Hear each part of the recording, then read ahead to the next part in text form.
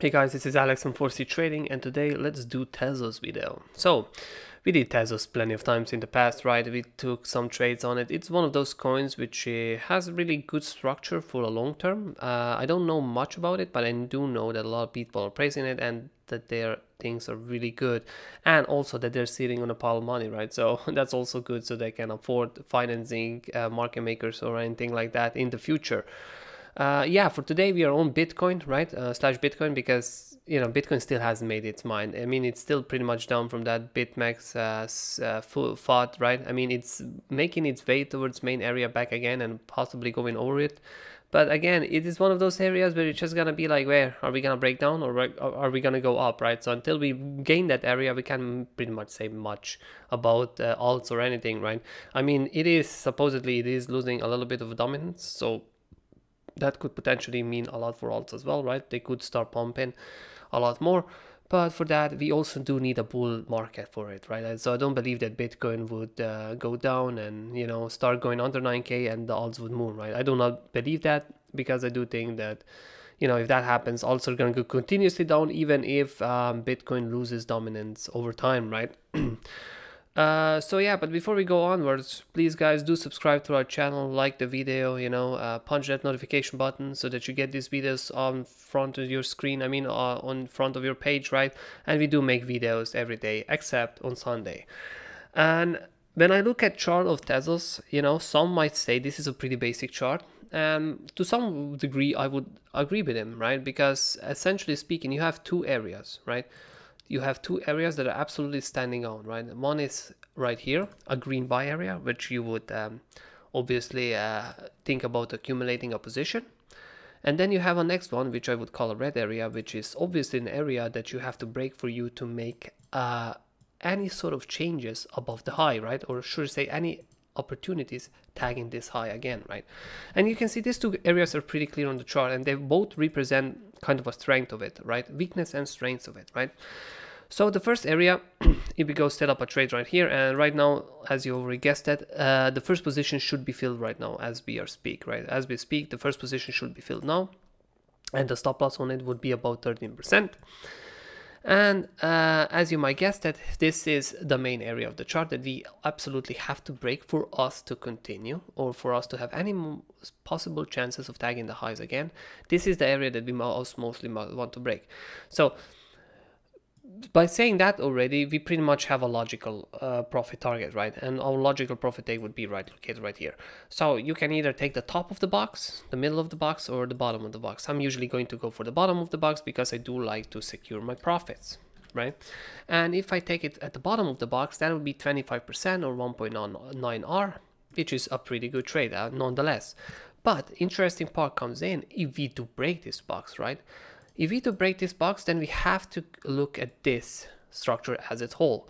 And to this structure as a whole, what our next profit target would then be quite logical again. And that would be our next profit target, because if you look at this structure as a whole, this is about the midpoint of the structure, which is again can act as a big resistance point as well, right? So I would then move all the way back up, and that would be, wait, let me just first put a line here so you guys can see the price more of my profit target more clearly. As you can see, this is 2.3 and this is going to be located at 2.9, and at this point you see it is 55% or 4.3R in that case. So it turns out a pretty good trade. And in that retrospect, if we go for the third profit target, well, you already know it's going to be all the way up here, because this is the area that I was originally aiming at. If we go above this, we do want to see price to go all the way up to here, and as you can see, this is 3.7, and if we go all the way up to there, that is actually 94% gain or 7.2R, basically 100% increase almost, which is super delightful, to be honest, right? Now, we usually go for multiple scenarios on a coin, but when I'm looking at a coin like this, there are not that many that I would go for. This is probably the only scenario I would go from down here, because the problem is I would not go for a scenario down here, right? This is too bottomless, and if we do get to have a reaction from down here, I would then enter the trade on the pullback, because at this point, if we fail to hold this is a little bit bearish already, right? So yes, it could happen that we wick down here and close back in. This is why I usually use tab trader to kind of observe a price action like that when it's in midst of action, right? But the point to my story is that I usually wouldn't knife catch a trade down here. I would just wait for it to do its thing, close back in, and then take it again, right? But this is one of the positions which really struck me when I was, just basically checking Binance today, because this is one of the strongest positions, and we do like to be taking those positions. This have really good chances of tagging at least this, right? So that would be the minimum. That would be the minimum. If it rejects down here and it goes all the way back here, well, it's going to be a bad news, right? It's going to be a bad news. But if there's alt run continuing, then I am pretty certain we're going to at least tag this, if not even this, right?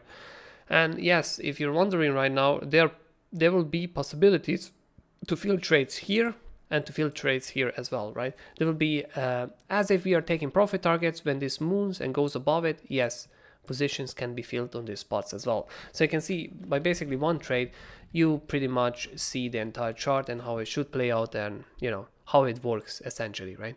So you can see this is, we're gonna save this up and see if this is gonna be of a big importance in future. But for first, we have to get a good reaction to at least touch this for this chart to start taking into effect. If this now fails and goes all the way down, well, then this chart is obviously negated, right? I mean, the resistances still stays the same, and if we get to fill the trade here, we will aim for exactly the same profit target, but it's gonna have to be a little bit different because the price action will change. So yeah, this is basically how I'm seeing XTZ BTC in the future.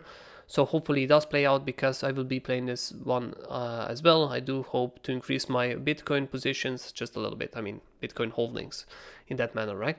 So yes, guys, I would implore you again, please like the video, join our channel, right, in Telegram, where we discuss stop losses and, these areas and trades, and we do analysis on Bitcoin and Ethereum daily. And also, like the video, subscribe to our channel, and we upload this content daily except on Sunday, right? So you're always welcome to watch it as well.